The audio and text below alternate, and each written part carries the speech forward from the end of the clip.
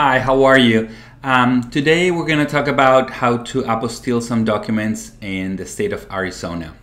I have some very good examples that hopefully will help you with your apostilles. Thank you.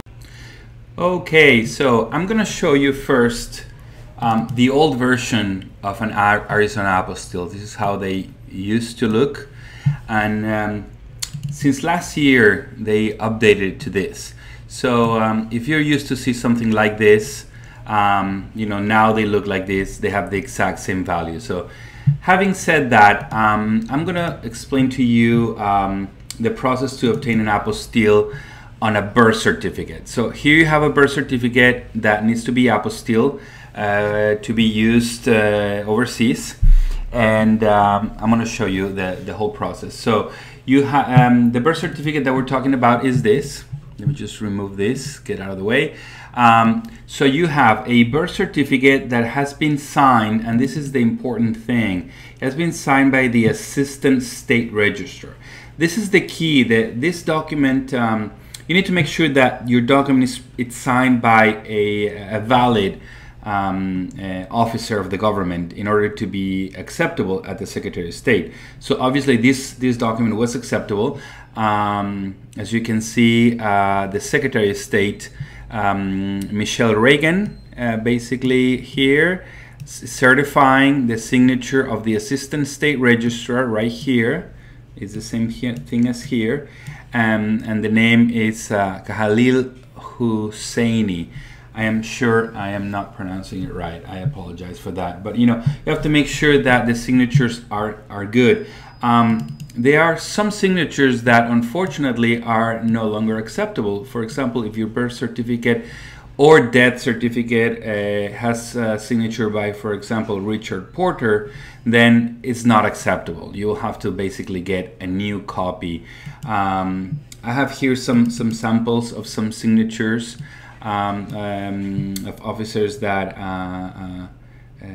sign vital records.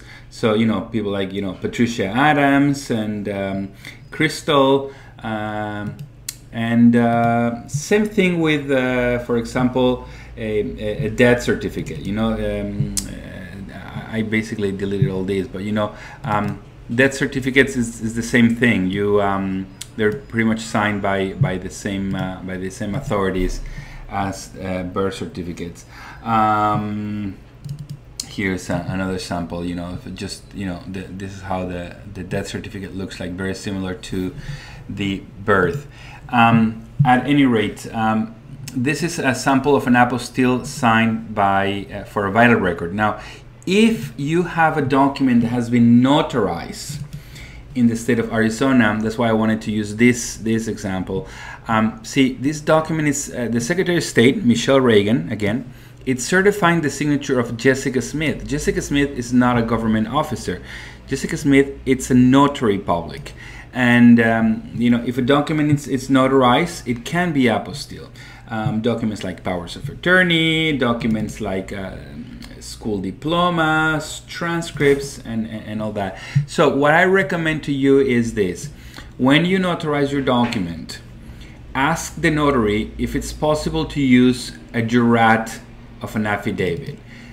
This is, it's just a separate piece of paper that will basically have all the necessary information, so the Secretary of State can accept the document. So obviously, we have edited out all this info, but basically, I wanted to show you, this notarization by Jessica M. Smith. This is the notarization that we use to obtain this apostille. Now, if the notary does not have one of these jurat statements, they can, sometimes they also write something directly on the document. This is, for example, for a power of attorney, and this is also acceptable. And this is another notarization that we apostille in Arizona. That's basically it. It's very important to check the signatures. This is very, very important that the document is the signatures are acceptable. You can always check our website. We try to keep keep updates if there's any changes with the signatures. But other than that, hope to be able to help you with your Arizona apostille. If you have any questions, like always, feel free to give us a call, feel free to email us, and we'll do our very best to respond to you very quickly. All right, thank you, and have a wonderful day. Bye-bye.